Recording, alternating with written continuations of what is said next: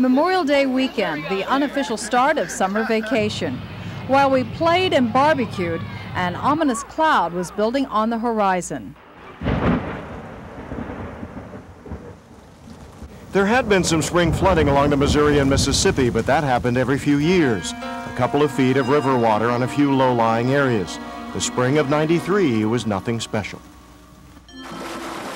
But miles upriver in Des Moines, Davenport, Dubuque, all along the upper Mississippi, the spring rains continued falling and the rivers began rising. A wet spring would evolve into a record-breaking summer.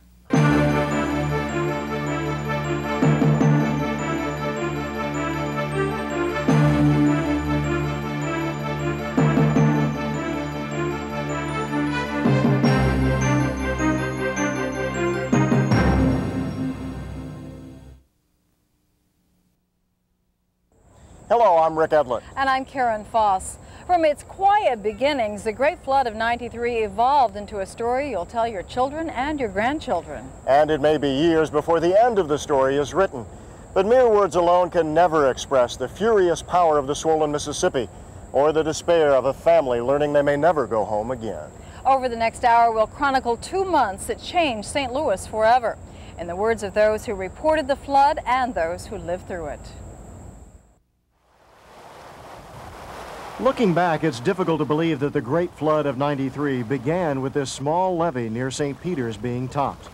The crisis would grow slowly at first, but that July 4th weekend, the Coast Guard was watching area rivers, on guard for what might follow. No boating or skiing here on the Mississippi this 4th of July weekend. The Coast Guard has closed the river from Dubuque, Iowa to St. Louis, a 300-mile stretch. It's pretty dangerous due to the fact of the swift currents, the debris that's floating down the river, and the height of the water right now. In St. Louis, the Coast Guard was being cautious as the Mississippi crept over 30 feet. There are no indications of an immediate threat to the public. There are no indications that we have of levee problems, but nonetheless we're posturing to assist should there be a need for us. Flood stage for this section of the river is 30 feet. The Coast Guard tells me the river right here at the riverfront is already at 31 feet and expected to rise to 33 feet by this Saturday. That means the street where I'm standing is expected to be underwater. A few days later, in an early skirmish with the Missouri, St. Charles saw its first flooding.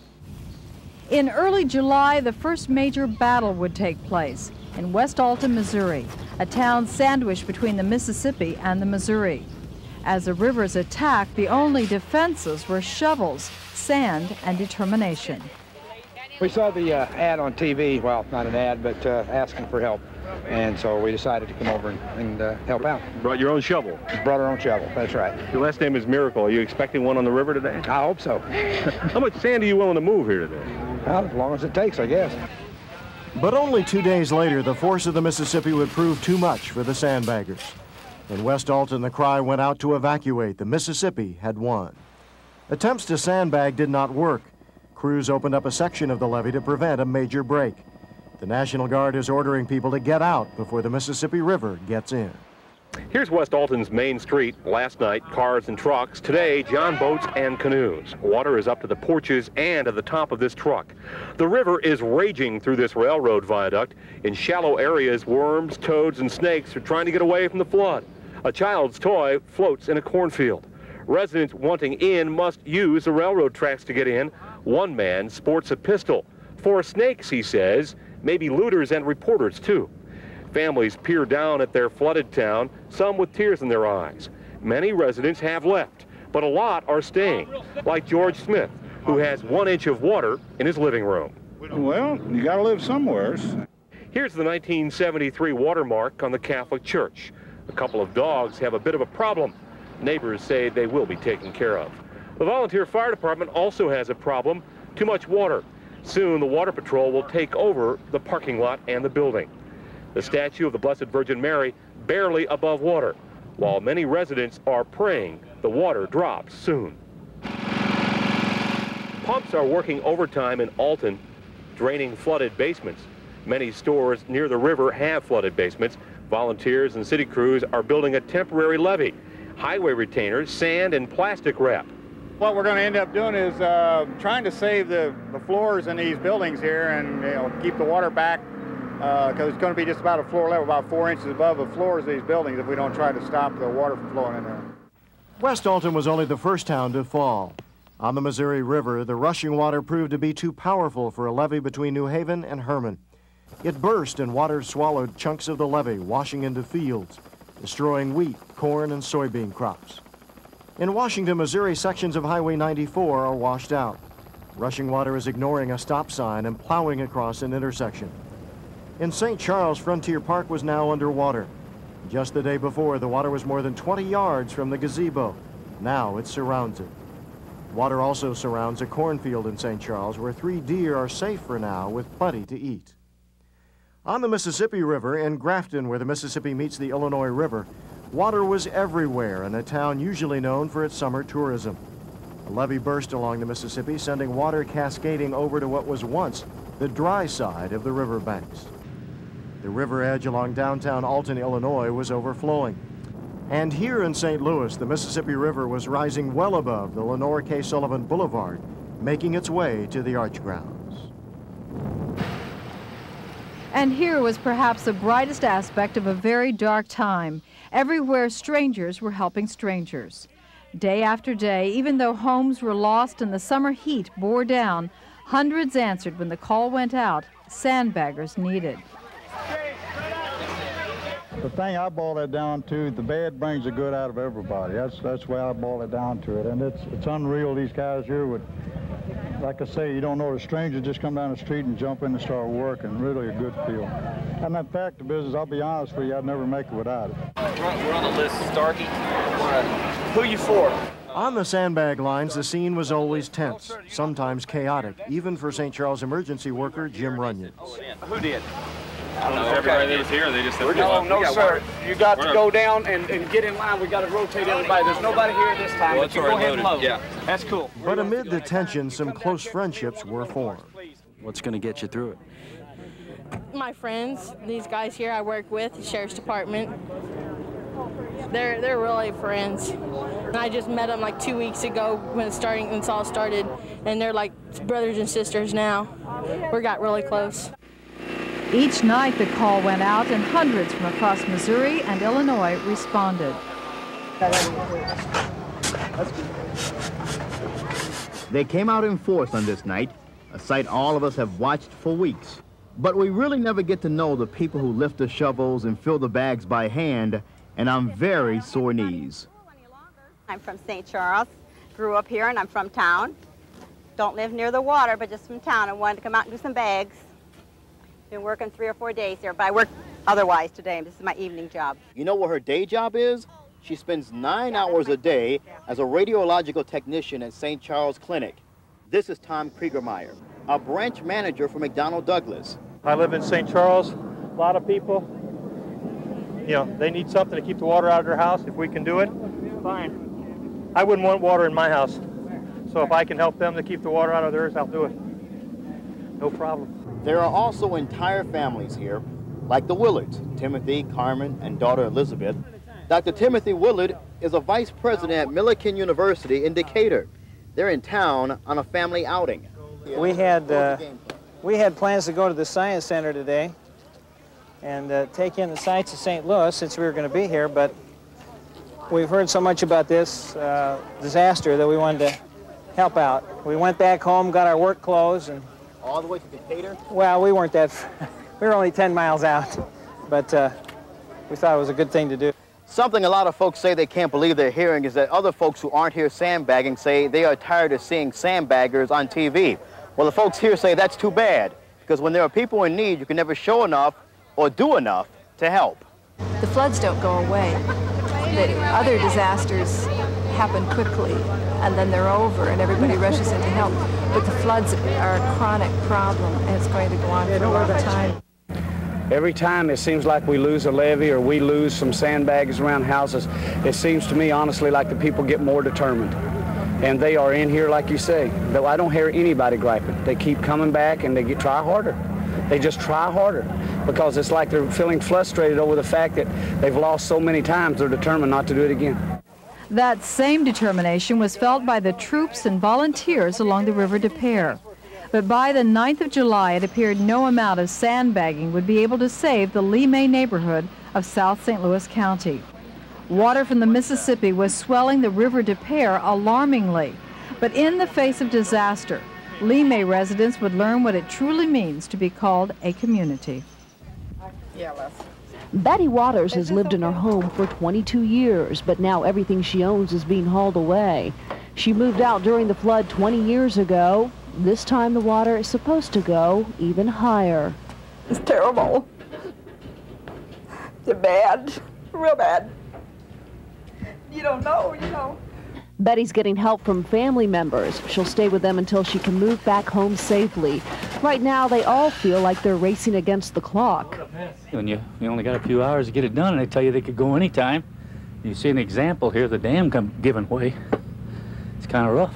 Betty says not everything in her house is going to go. In fact, all these knickknacks you see on the rafters are going to stay behind. She says if the water gets that high, then it will simply take care of some long overdue cleaning. Even though there's a chance Betty could go through another flood, she says she's staying in the neighborhood, even if it means going through this again. It's great down here when it's dry. It's a beautiful place, and their neighbors are great. Even as residents packed up, the river began to lay claim to the neighborhood, seeking out weak spots and boiling out of the ground. The water came racing out of the hole in the sandbags, and within an hour, nearby alleys and streets were under a foot of water. About an hour and a half later, county work crews sandbagged the leak and got it to slow down. But the scare was the talk of the town. Ain't you got some water up there coming through the... Yeah. Huh? Not yet. Not yet, but I suspect it will be by the weekend. The residents got the official word to evacuate early this morning, but many of them didn't wait until today. They decided earlier this week to get out. That was 48 hours ago when Joe Koch and his wife and two small children were moving out. They were moving out of this small white frame house when it was dry 2 days ago. Now the backyard is full of water, and so is their basement. As more weak spots in the levee gave way, more onlookers were attracted to the area. Okay, let's go out to military and up and out. You don't belong down here. All the way around? Go back all the way around. If you come down here again, you'll be arrested for trespassing. This is a closed area. Can we go back to there? Did you hear what I said? What did I say? Go up to the Okay, you understand that, I guess? Yeah. Okay. The residents who evacuated about 150 homes in Limay are worrying more than just about flooding. I'm afraid about the looters maybe coming in and looting our homes. Well, we're not there. Well, we have uniformed officers out here all throughout the flood, protecting the property and the safety of the residents in the area. By mid-July, it appeared no community along the Mississippi would escape the flood. And new crest forecasts would underscore the danger of the Big Muddy, now bigger and muddier than anyone could remember.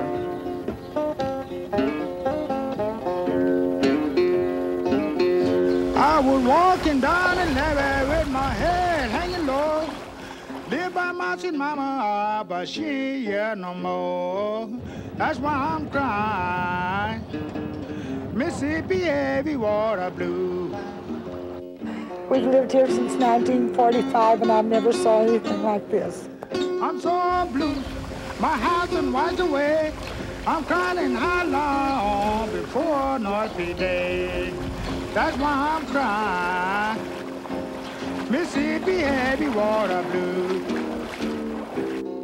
It's an awesome sight. There are acres and acres now literally underwater. The president came and looked, Gebhardt came and looked, they all came and looked, but the water's coming. It isn't stopping the water.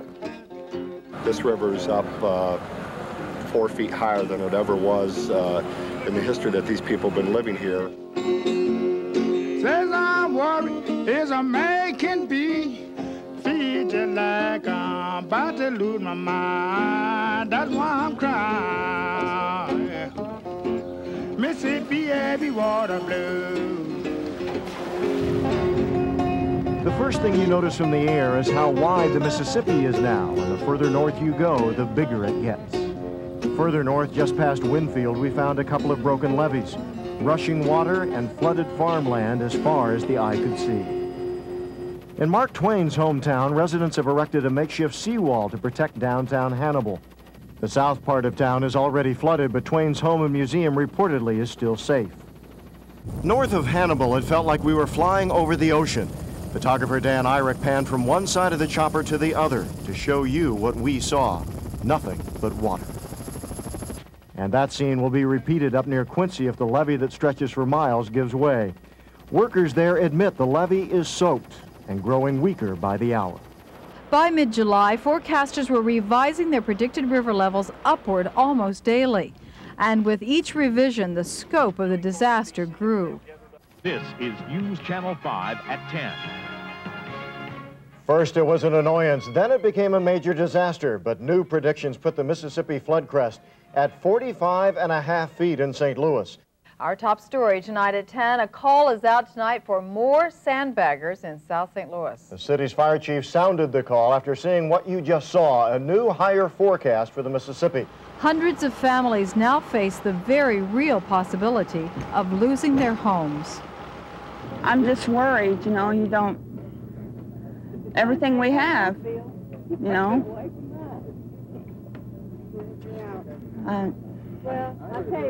It's just overwhelming. You know, we don't know where to go or what to do. After weeks of anticipation, levees began failing as the first crest moved downriver. The Missouri began overflowing this levee bank about 5 miles north of the city of St. Charles on July 16th. The waterlogged sandbags gave way and a torrent of water flooded thousands of acres of residential neighborhoods and farmlands. With the added water from area thunderstorms, the Mississippi and the Missouri rivers began mixing upstream 20 miles from where they normally meet. As the water backed up, the Missouri reclaimed several small towns. The streets of Marthasville in Warren County looked more like canals after a levee break. More than 500 residents were evacuated. The raging waters also moved through Dutzow and Piers in Warren County. Another small town became an island due to a levee break. Calhoun County, Illinois city of Hardin is essentially cut off from the rest of the state after this break in the Nutwood levee. More than 600 people had to evacuate because of this breach. The Army Corps of Engineers says 11,300 acres are underwater because of this one break. 60 Hardin homes were washed away in this big levee break. Well, I don't have a home, but I'm going to my mom and dad's now. Flooded out. Flooded out. It's up halfway up our windows. The record crest on the Mississippi created a critical situation in South St. Louis. It began early in the day when there was a breach in the levee at Alabama Avenue. Water rushed in over 10 square blocks and both residents and businesses had to be evacuated. Everybody, started doing everything, trying to get their stuff up. We knew we were in trouble. And we didn't know, I just never dreamed it was going to get this high. There were 2 more breaks in the same levee later that night, one at Prim Street and another at Sharp Avenue. City crews were successful in stopping these leaks, but the problems continued to the south in Arnold. There were several minor breaches in the levees as soaked sandbags dissolved under the pressure. The Mississippi backs into the Merrimack, which backs into the Palmy Creek, which backs into Bill and Velma Spencer's yard. It's just water, water, water. First time it's ever been like this. The Spencers built themselves a 2-foot sandbag fortress around their home, but Arnold's mayor and the Corps of Engineers said that wouldn't be enough. That's when all the action started. They come rolling in here with sand and people, and we had about 100 people out here last night. The sand and the sandbags are from the city of Arnold. The sandbaggers are volunteers from all over. All around, Illinois, Imperial, South, Kirkwood, Creve Coeur, just name it. Bob McGee was vacationing from Maryland when he heard about the floods. And it's very depressing to see people lose their homes and just lose everything. So that's why we're here to help out. The Merrimack is expected to crest Monday at about 42 feet, and the Corps of Engineers estimates that'll be about here on the Spencers levee. They've built themselves about a foot and a half of leeway just in case. With their reinforced wall of protection, the Spencers are confident they can ride out whatever nature sends their way. We'll stay here. It won't get in my house now. No way that's going to get in my house now. As the piles of sandbags grew against the River Des Peres, some South St. Louis residents were upset, others defiant. We're so high, we're not going to leave until the dike breaks or until they turn our power off. we're older and we can't live without the air conditioning. That rain sure didn't help anything down here. Everybody, I think, was all upset, crying, and like they said, you have to cry. At the arch grounds, a simple yardstick told the story of the first crest. The water lapped at the 47-foot mark. The river then turned loose its power downriver, striking Kaskaskia Island in Illinois. As Illinois National Guard choppers swooped in to ferry people to higher ground, the drama of human survival was being played out beneath them. More than 70 residents on Kaskaskia Island were fleeing from a raging levee break north of town. It looked fairly good this morning, and all of a sudden she blew. I mean, a stream came out a quarter of a mile straight out. While barges packed with loaded pickups and people crept across the Mississippi to St. Mary's and higher ground, Debbie Armbruster and her 2 children were catching the next one out. They told us to get off about 12 o'clock last night, that they had some trouble. What do you do now, just grabbing everything you can? Yeah, everything you possibly can. Get yourself off is the main thing. This was a dangerous exodus. Richard McConaughey escaped in his old VW bus, steering it through rising floodwaters. We had water about that deep in the interior of the car coming through, and thank God the engine kept running. By noon, all residents of the island had been evacuated. A Coast Guard helicopter conducted a farm-by-farm check, carefully lowering crew members to the ground in a rescue basket, allowing them to secure homes. Right now, it's too dangerous for the women and children to go back into town. They've been kept at this levee with their entire lifetime of belongings at the water's edge. They're all hoping to get off all right. As worried family members waited for their husbands and fathers to return with belongings, their lives were piled into trucks. Residents who could escape an island, but not the flood.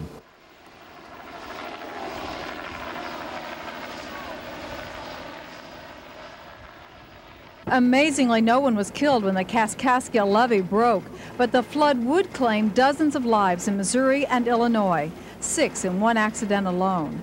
It was Friday, July 23rd, in South St. Louis County's Cliff Cave Park when flash floods turned an outing into a tragedy. Volunteers who are experts at searching caves were called in to find the group trapped inside Cliff Cave in South County. It's tragic. So before you think about even thinking about going in the cave, you better second think it because you see the result. In all, 4 boys and 2 camp counselors died in what was supposed to be a summertime adventure. About 1,000 feet inside the cave, rescuers heard someone yelling for help. It was 13-year-old Gary Marr. And then we got halfway to the cave, and then water started coming in with currents in it. And then we asked the counselor, could we go back? He said, we're in here, and it's only about 10 more minutes before we get to the end of the cave. And if we go back, it's going to take an hour. So we kept on going. As the water rushed in, Gary quickly became separated from his group. Cold and afraid he was dying, the young man tried to keep his head above water. I kept on reaching up in the top of the cave for pockets so I could come up and breathe. And then I did that for about an hour, and once then I got to one air pocket where it was like a cliff I could hang on, and I held on till the water had went down.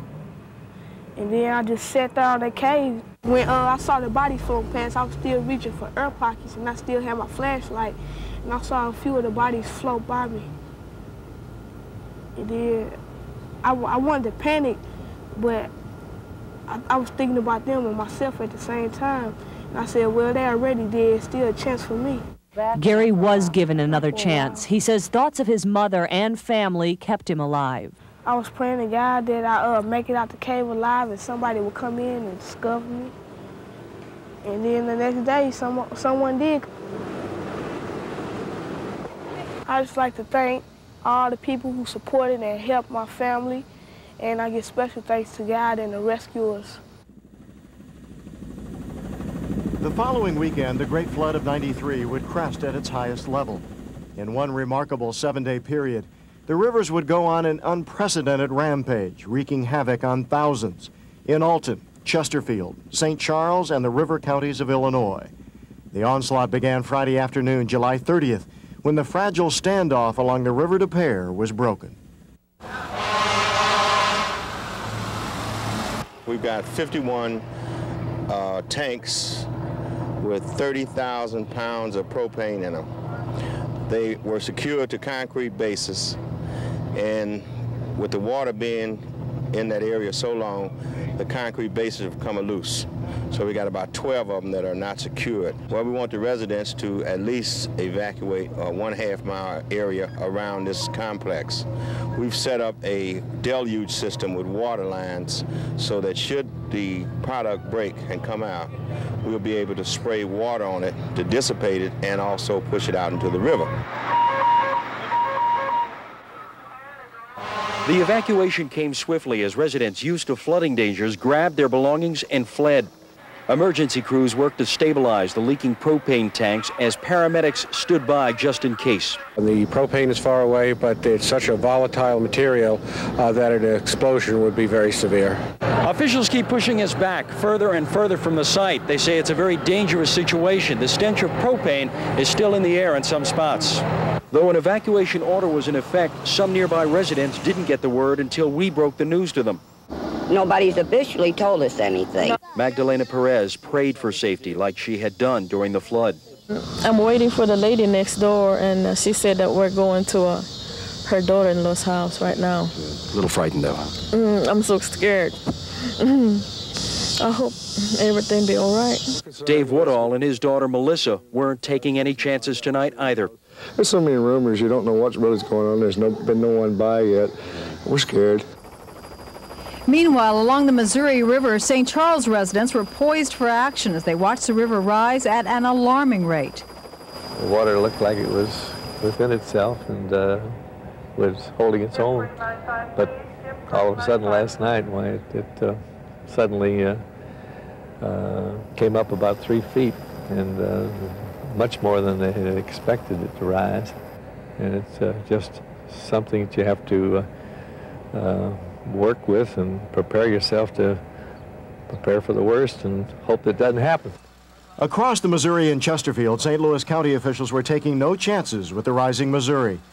Prisoners from the county's Gumbo prison were loaded into buses to be taken to other jails.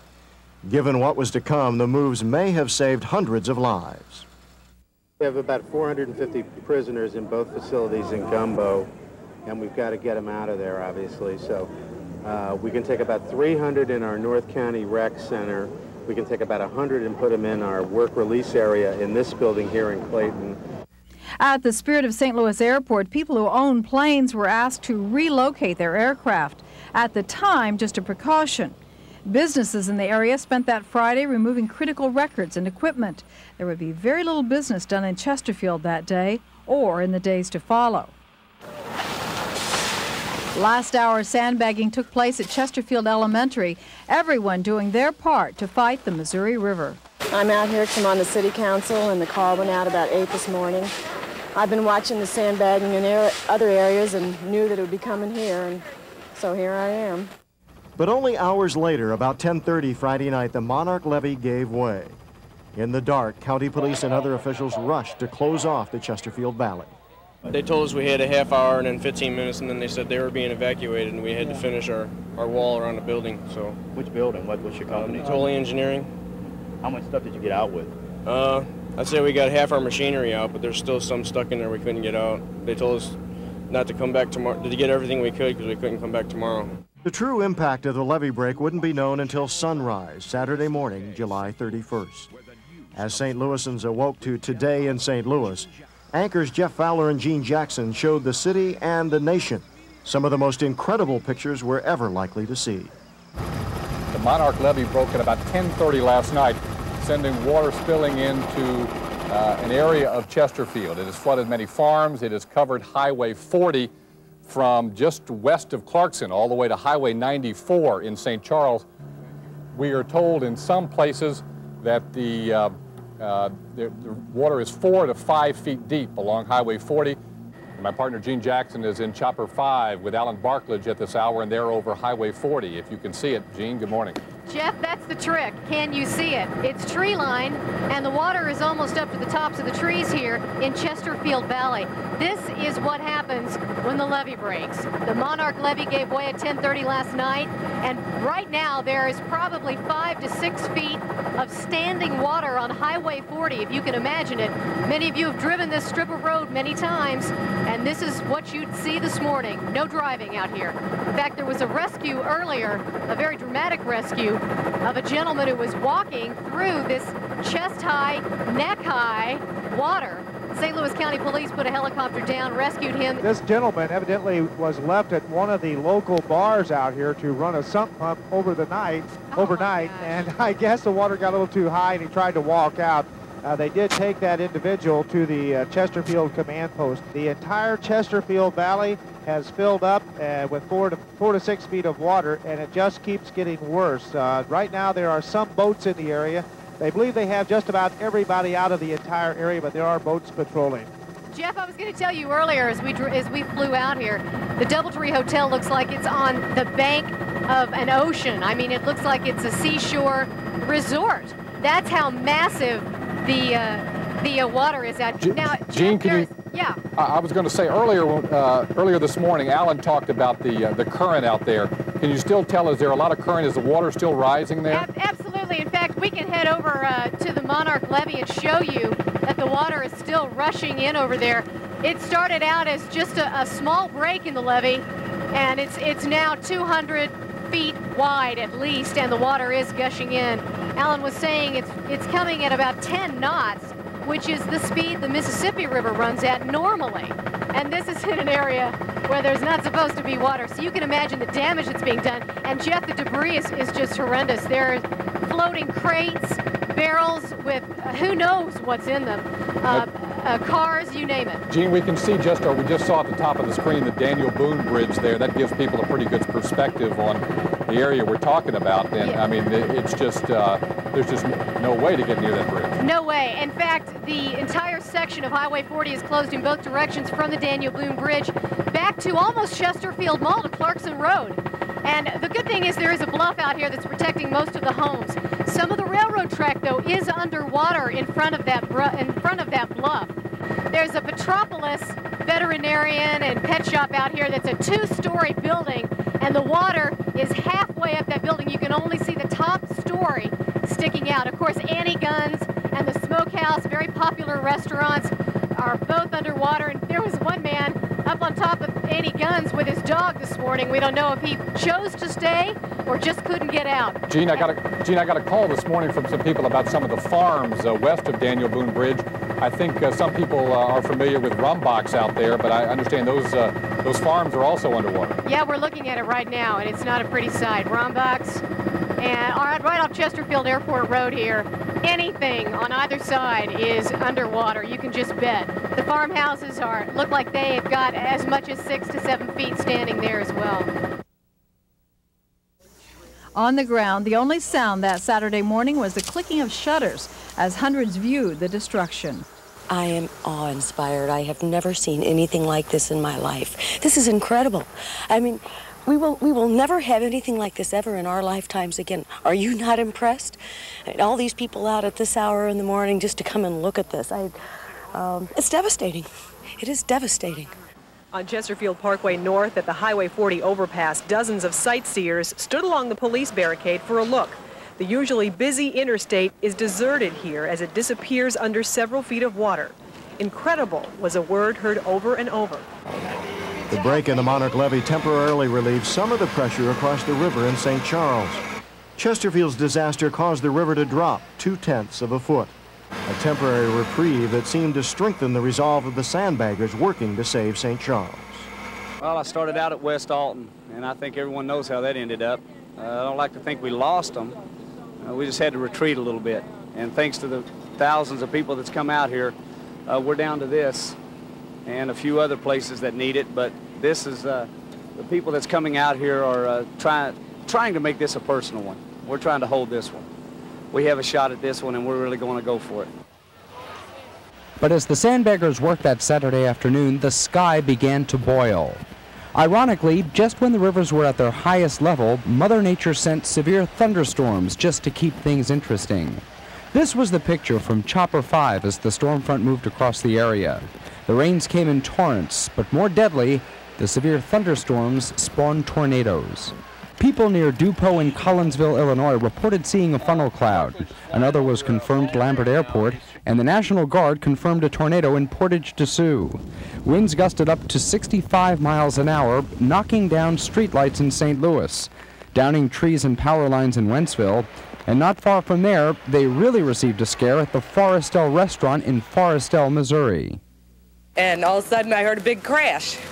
And next thing I know, I look at here and the sign, the Texaco sign, is falling through the roof. Fortunately, everyone inside had just gone outside to look at a helicopter landing. No injuries. Everybody, it was a restaurant. Everybody was out of the restaurant. Luckily, there were no injuries whatsoever. As Saturday turned into Sunday, the attention of St. Louis and the world would turn to the bottomlands of Illinois. It would be a memorable day where the river would once again show its incredible power. The drama played out live on News Channel 5 as Jeff Fowler, Gene Jackson, and helicopter pilot Alan Barklage narrated the live pictures from Chopper 5 as it hovered over the Monroe County farm of Virgil Gummersheimer. There's an actual breach in the levee at the farmhouse, and water's just flowing through it at a tremendous rate. Now, the problem is, you know, they could probably have another hour or so up on the levee before too big of a problem, but if that levee starts to go, there's no telling how long the levee or how large of a stretch of the levee will break at one time. The difference between the levee break earlier and now as we come around the tree here, it's unbelievable how quickly this water starts coming through. It's digging a pretty good-sized hole, probably 5 feet deep right now in front of where that levee was. And the sandbags are being washed right down in there with it. You can see it coming around the other side of the farmhouse now and filling up in front of some silos. Water is pouring through into this area. Yeah, it's racing in there now, Alan. And it's getting bigger by the minute. Before too long, this is going to be a major break in the levee. If Joe can pan over and show us the house, I think you have to wonder whether the house is going to be able, the home is going to be able to withstand the force of the water. Here we go. Here goes a part of the shed that held and housed a lot of the animals. It's now washing away. You saw the walls collapse underneath, and the roof and the contents are now washing away in that floodwater. That house is starting to go. Oh, Jeff, it's unbelievable. There it goes. Just now lifted off the foundation, and it's just crumbling in the rapid and the violent waters here that are coming through this levee break about 3 miles south of the Jefferson Barracks Bridge. We've watched the silos go, we've watched the barn go, we've watched a shed go, and now the house itself has been lifted off the foundation by these floodwaters. It's just unbelievable. And this the trees are actually snapping in two as well. It's just a tragedy. Alan, in relationship to what you've already shown us, maybe Joe can get a wider shot and look back the other way. How many other farms do we have there that might be in trouble? we're gonna bring it around and we'll show you as Joe comes by. There's some farms out in the background there, and you can see that there's still farmland here, and this water just keeps heading towards the farmland as we come all the way around. There's another big farm and some of these farms there's 10, 15, 20 feet of water in the farms already, and it just continues to march south. You know, yesterday you were up over Chesterfield all day yesterday, and granted it was a couple of hours in, but I don't remember seeing the water anywhere any more powerful than what we're seeing right here. No, it just shows you how high and how strong the Mississippi River is right now and continuing to rise. You can see there as you look down at the house, the siding, it looks like apparently has literally been ripped off the side of the house. All you can see is wood underneath. It's just going to be a matter of time. I mean, the house is basically destroyed now, and as well as the outbuildings, the sheds. The farm equipment that was here was just simply rolled over as that water came through. So the force of the water just tremendous.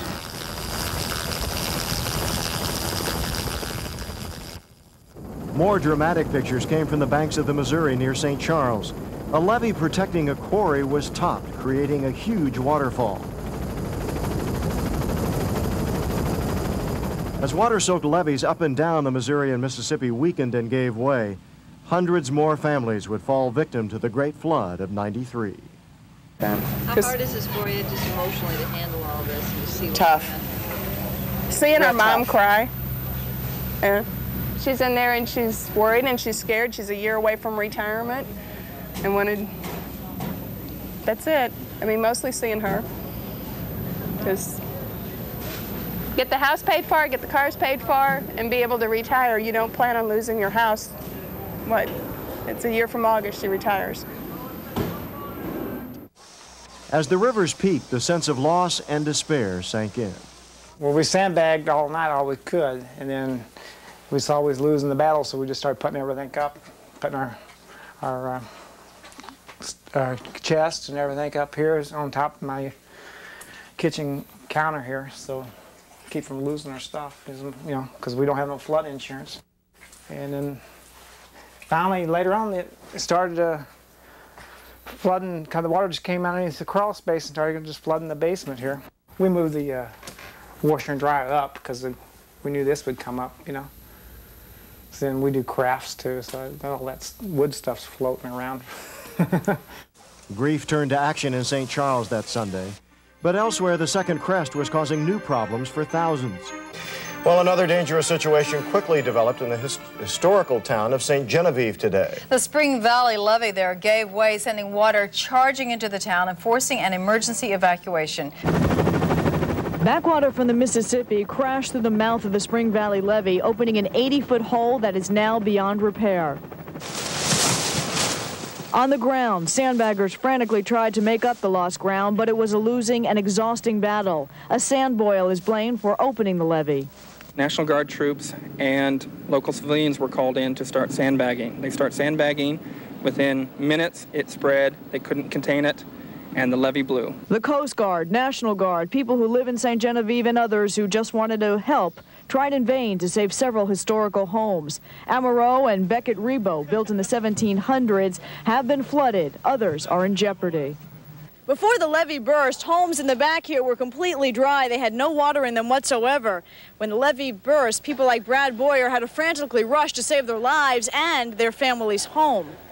All of a sudden, this big old piece of driftwood just come down and nailed me. We had to get out of there. It was just coming too fast. So far, 50 homes and businesses have been evacuated from the south side of St. Genevieve. Residents are holding their breath and praying for the water to subside. In South St. Louis, sandbaggers fought to stay ahead of the record crest.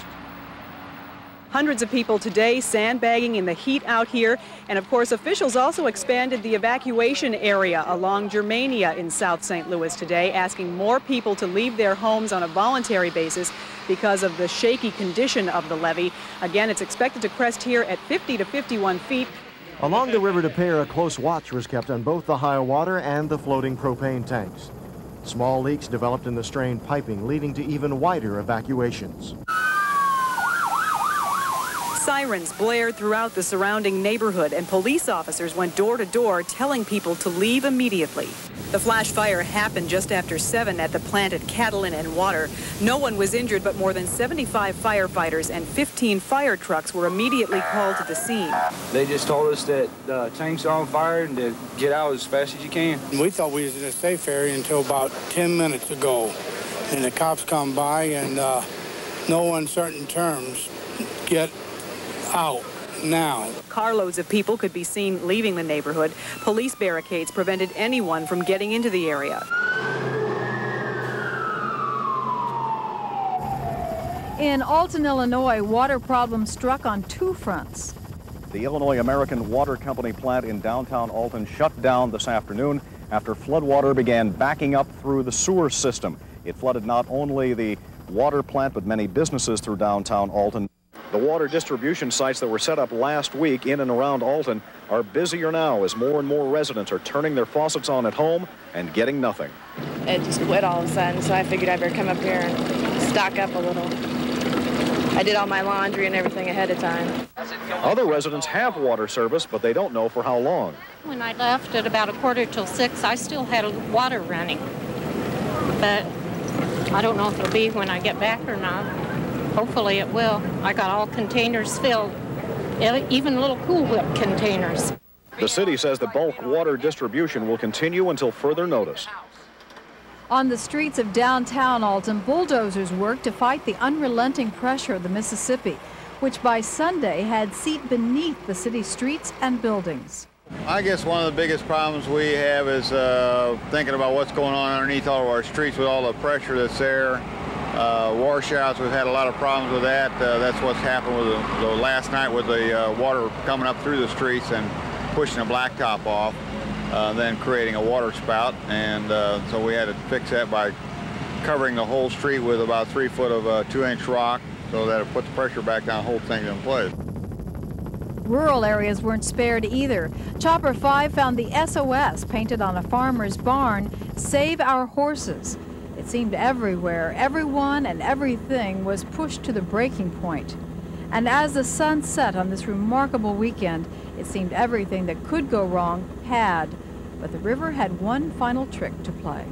The trouble started just before 11 last night when the floating Burger King and Taco Bell restaurants, the USS inaugural minesweeper, and a helicopter pad broke free from their permanent dock here in front of the arch. Police and firefighters quickly converged on the arch grounds, but there was nothing they could do. The boats had already struck the Poplar Street Bridge and floated further downriver. By midnight, officials had located the runaway boats and corralled them with tugboats. After a close inspection of the damage, the Poplar Street Bridge was reopened, the last event of a memorable weekend. And as the sun rose Monday, the consequences of the havoc wrought over the weekend became clear. The shutdown of Highway 40, added to the many other roads and bridges closed by the high water, made the Monday morning commute incredibly difficult. Tens of thousands of commuters inched along the highways, and it would be weeks before traffic would return to anything resembling normal. The Great Flood of '93 had also become one of the area's greatest tourist attractions. Thousands lined the riverfront under the arch and the banks up and down the rivers just to stand and look at the mighty river. We've got 13 grandkids that someday will want to see this, because this is a 500-year flood. We won't see another one like it in our lifetimes or theirs. Over the next few days, the situation in St. Louis would stabilize. Then attention would turn further south. The mini breaks in the Illinois levees now threaten the small towns situated in the bottomland along the Mississippi. All right, you're looking live now from Chopper 5 at a picture of Valmeyer, Illinois. This is just downriver from all of the dramatic footage you saw yesterday of the farmhouses near off the Mississippi River. We have a couple of levee breaks here. The Fountain Creek levee was the only thing protecting Valmeyer, and then south from there, those creeks have gone. We're swinging around now. Photographer Joe Young is going to try to give you a shot of it. Several levee breaks. The water is pouring in here. Valmeyer is underwater. Hundreds, if not thousands, of acres of farmland are now underwater. And Alan, we were talking just a minute ago, there is now nothing to stop this water from going all the way down to Prairie du Rocher. The townspeople of Prairie du Rocher, along with numerous volunteers, were about to wage the final major battle of the Great Flood of '93. For the most part, the town was evacuated, but those fighting the river stayed on. And this is going to be our last stand right here. We hope that this will protect our village from the mighty Mississippi sitting right here in our back door. Levee workers learned to read sand boils like tea leaves. The fate of Prairie du Rocher would depend on what the sand boils were telling them. It's starting to get soft right here. All right. Soft and sticky. Yeah. If we let them settle down. Cool water is water that's coming up from deep underground, and that's an indication that we do have seepage coming up from below. If it's surface water, it's been heated by the sun and it's warm. That's very cold. As the sun set, a big National Guard helicopter ferried tons of sandbags to the area in question. Farm trucks were also commandeered and thrown into the fray. As the copter landed, workers rushed to unload the cargo. It wasn't anything special, just those sandbags. The plan, fill a huge sand boil where the river was seeping underneath the levee. It was too dangerous for us to be nearby. Workers were wearing life jackets. One man watched the riverside for whirlpools, a sure sign of a break. It's scary work on shifting soil. 100 square foot area that sank about 6 to 8 inches. Now that's not good. You don't know how much hollow spot there is under there, and that's where the danger is of people standing on that thing and working on it. That's why they didn't want to bring in the heavy equipment. This earlier view shows the area causing the trouble, seepage threatening the whole levee and the community. The hundreds of hours of work by volunteers, National Guardsmen, and residents of Prairie du Rocher has been a success so far. They have been able to stop the sand boil seepage. The question is, how long will they be successful, and how long will the water stay on the other side of these levees? We've had a lot of people working their butts off down here, trying their best to keep this thing under control. Do you think you have it under control? We hope we have it under control. Who knows what's going to happen? We're still in a very critical situation. In a gamble to save the town, the Army Corps of Engineers developed a plan. They would cut a wedge in the Mississippi River levee, allowing water to flow in to meet with water advancing from the north. But hopefully when the water comes down from the Columbia area all the way through that's moving down this way, that we can equalize both sides with the water they let in and then have the water flow out back into the Mississippi. What are your chances of this working? Well, I guess we won't know until they try. This is basically the last thing left to do to keep the town of Prairie du Rocher dry. Then yesterday morning at 6:30, the plan went into effect below us. A wedge was cut into the Mississippi River 300 feet long and 5.5 feet deep, and the water from the Mississippi River started rushing in. Within hours, this dry field filled up with more than 15 feet of floodwater. The plan was working. But as John Birdsborn was reporting the heroic efforts live via Skylink 5, we all got quite a scare. Someone thought there was a breach in the levee. People began running away from the levee. This was live on our 5 o'clock news. Now, I can't tell you what's going on. Everybody is evacuating this area. Sir, could you come over here for a minute? He said, we got to get out of here, folks. I think we're going to load up and move out. The water looks as though it might be heading our way. So reporting live from Prairie du Rocher, I'm John Birdsborn. Let's go back to you. Luckily, it was a false alarm. As the sun set, townspeople watched and waited. The water rose through the night, but the levee held. The next day, John Birdsborn reported on the big gamble from Chopper 5. High above Prairie du Rocher, you can see the plan is working. Floodwater continues to pour into the Mississippi River along planned levee breaks. Meanwhile, the village's 54-foot-high levee is holding, and the water level is going down. What's it look like to you? About 700 a tape, 7.5 above. So it's gone down that much since yesterday? It's starting to recede. They've cut enough out. It looks like it's going out. As we were talking about, I was just amazed that they were able to stop the flow over that north levee, and we just can't thank the people that came down and helped enough. Yesterday, hundreds of sandbaggers rushed in to help. Today, the scene is much different. Only a few low spots remain, and an occasional sand boil, but a crane is taking care of that. Does it look like you've got it licked? I think we do. I hope we do. The gamble paid off, and Illinois' oldest village was saved. The rivers would recede in early August, but as the water vanished, the true impact of the Great Flood appeared. Thousands of homeowners and business owners would face a bittersweet homecoming. I at least have got my kids to help me. So we'll make it. Good Lord's with us, we'll make it. But these poor people that have never been through it, they don't know the worst is yet to come. They've got people helping them sandbag, they've got people helping all over, but you don't really have all that help. When you start cleaning up, it's your stuff you're throwing away. It's your stuff, and it means so much. Gene Lane boats up to his electronics business, ready to retrieve what he didn't get out before the Monarch levee broke.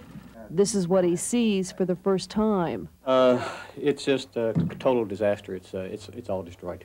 There's nothing left there that is solvable. Walking around, Lane tallies up his losses so far. I'd say probably 300,000. Just an estimate. That's and that could go up as we evaluate the heavy-duty equipment, the precision equipment. The river has dropped about 5 feet. It will have to go another 5 feet before Lane really knows what's here and what's gone. But he's already looking ahead. We will come back, yeah. We'll come back in this area or not. That's undecided at this time, but we will come back. The business will go on. Dick Rabko has been the manager of Spirit Airport for 29 years, dedicating his career to the Gumbo Flats of West County. So with this in mind, I went with him earlier today to look at the airport 1 week after the Missouri River forced its way in. Being here for 29 years, seeing this place grow from you know, a little strip out in the middle of nowhere to what it is today. For you to look out at the water covering your baby, it must have killed you.